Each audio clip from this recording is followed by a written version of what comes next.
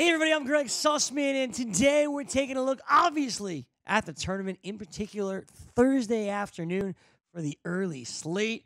And FanDuel has you ready. And to break the slate down with us, I'm joined by Brett Oswalt from FanDuel to give us all the advice we can all handle. What's going on, Brett? What's up, Greg? What's up, everyone? March is here. March is definitely here, and we'll start with the top plays on the board, and that brings us to Kansas with Dedrick Lawson. And if Kansas is going to make a move, Lawson has to be the guy that gets them there. Why is he one of your higher-priced players that you're putting in your lineup? Well, he's your classic do-it-all kind of college basketball player, and he's one of only two guys averaging 19 points, 10 boards, a steal, and a block per game. And now he's without two of his best running mates in Azubuike and with Gerald Vick. So for multiple reasons. So he is going to shoulder even more of the load than he has all year, which his usage rate is up near 29% according to Sports Reference. And so we need to target that heavily for a guy averaging nearly 37 FanDuel points a game this year. Lawson does a bit of everything, as you heard Brett say. That's why he helps you over in FanDuel, because he gives you the block, he gives you the steal, he gives you an assist, along with all the points and rebounds. Lawson is a good player to build your lineup around.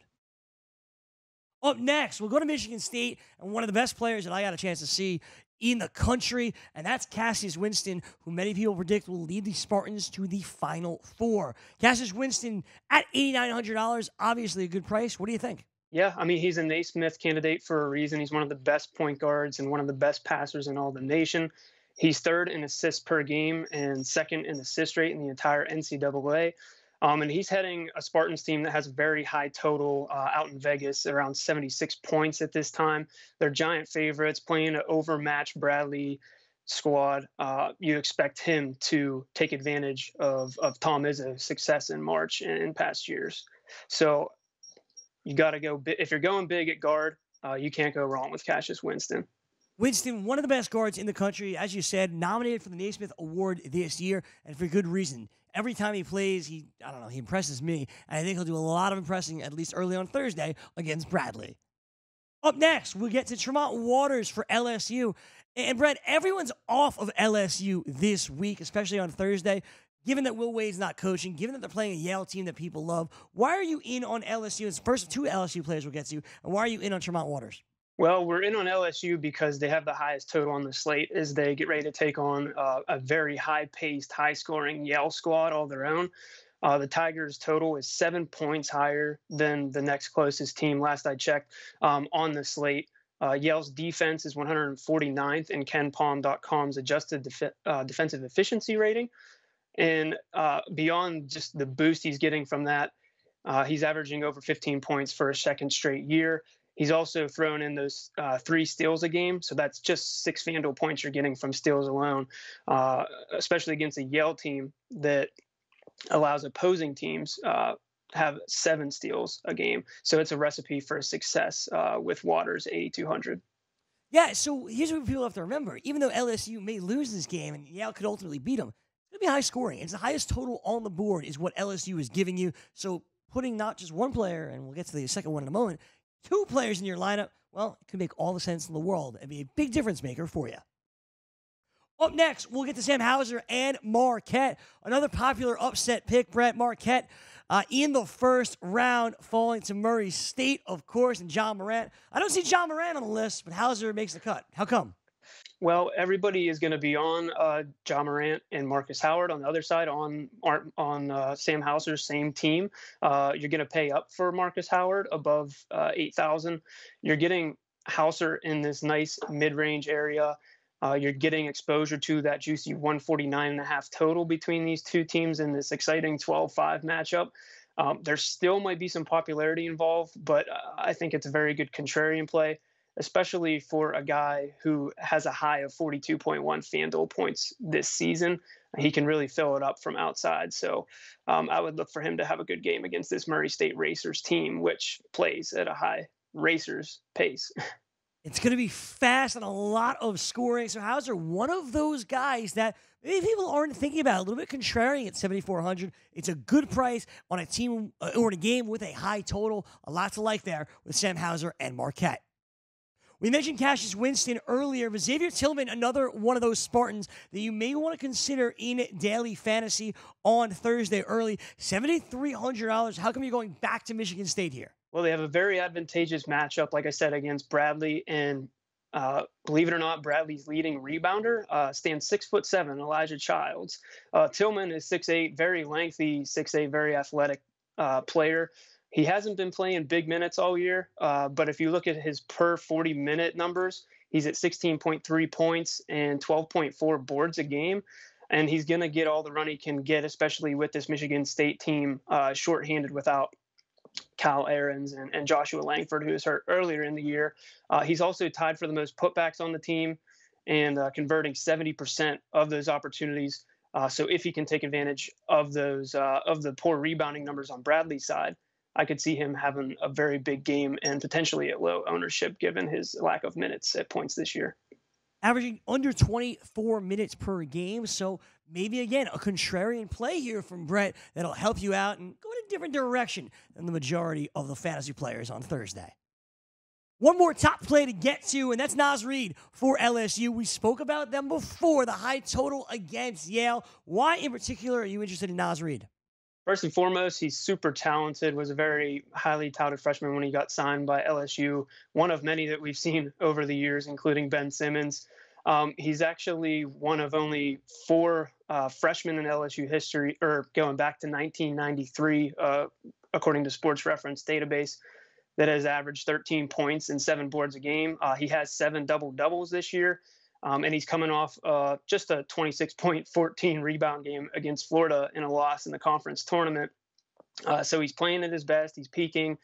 He has that experience now, even in his freshman season, to where he can take advantage of LSU's high total and get you a big amount of fantasy points, potentially at under 7,000.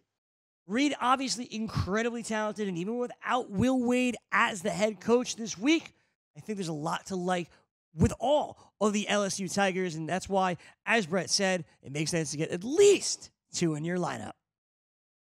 We gave you the top plays, but who are you going to pair them up with? Where is the value to be found? We'll let you know when we come back. More from the FanDuel Hurry Up right after this.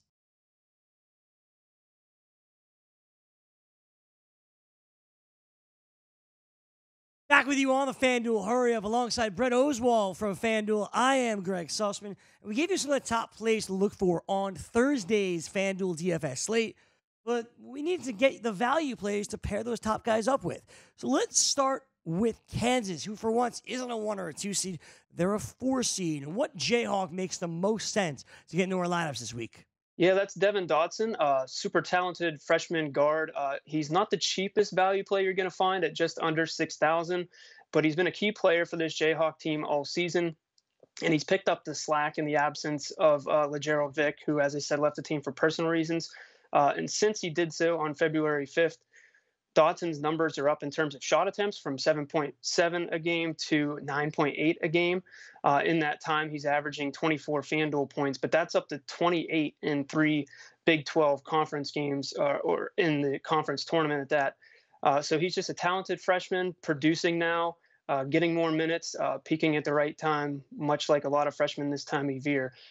So he's a very good value play to add alongside Lawson.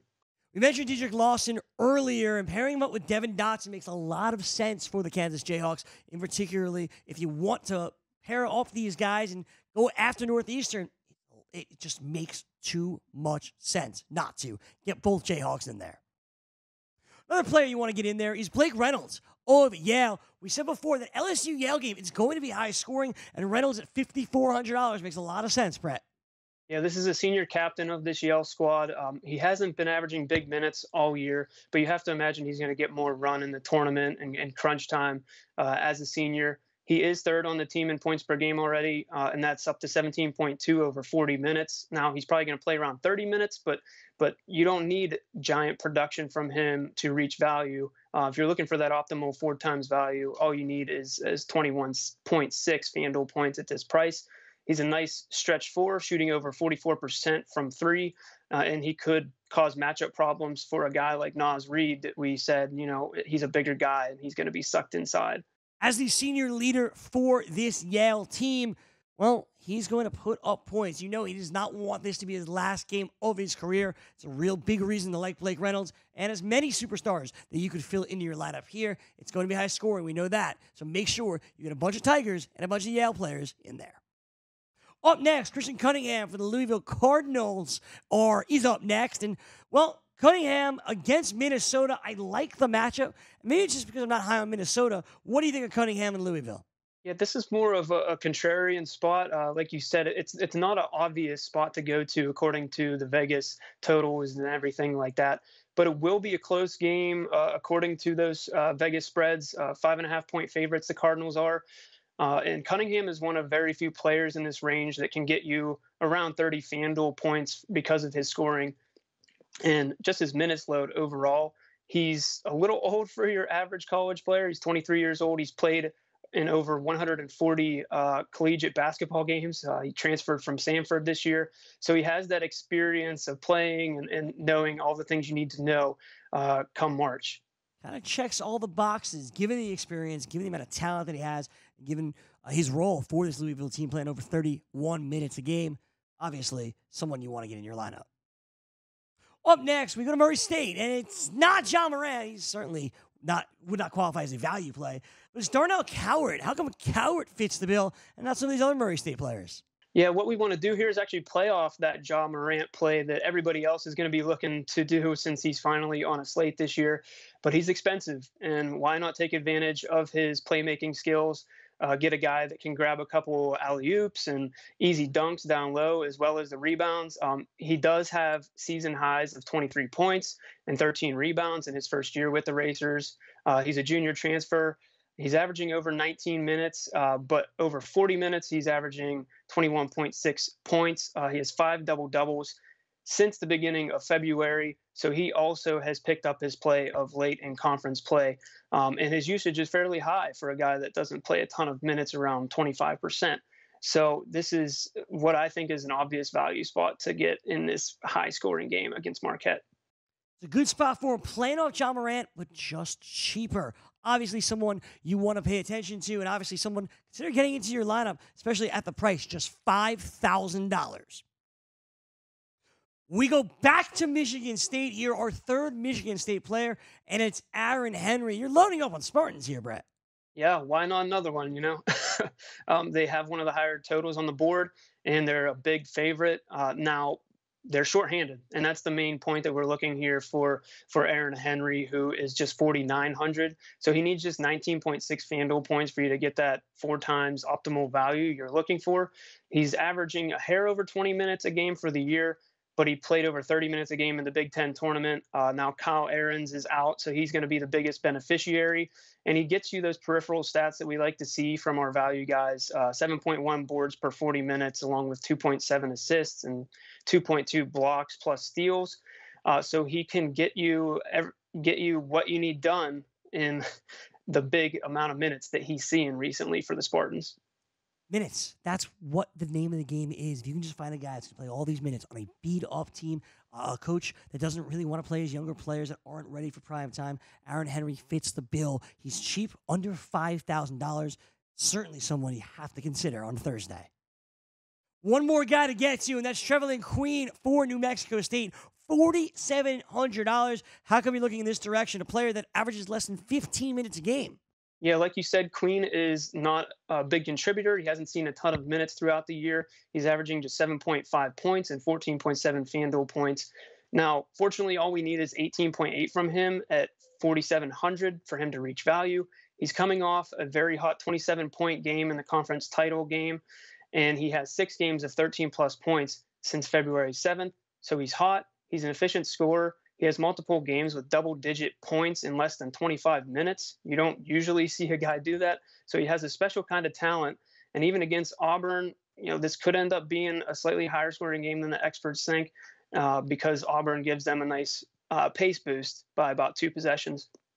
So Queen would be a smart guy to fit in your lineup with the very high-priced guys like Lawson and Winston.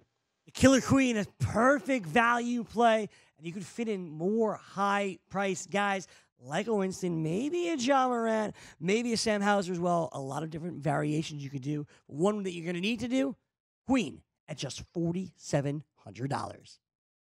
That's going to do it for us here at the FanDuel Hurry Up. I want to thank Brett Oswalt for joining me. Good luck in DFS on Thursday. Good luck in your brackets. And, well, we'll see you back for more March Madness coverage right here tomorrow.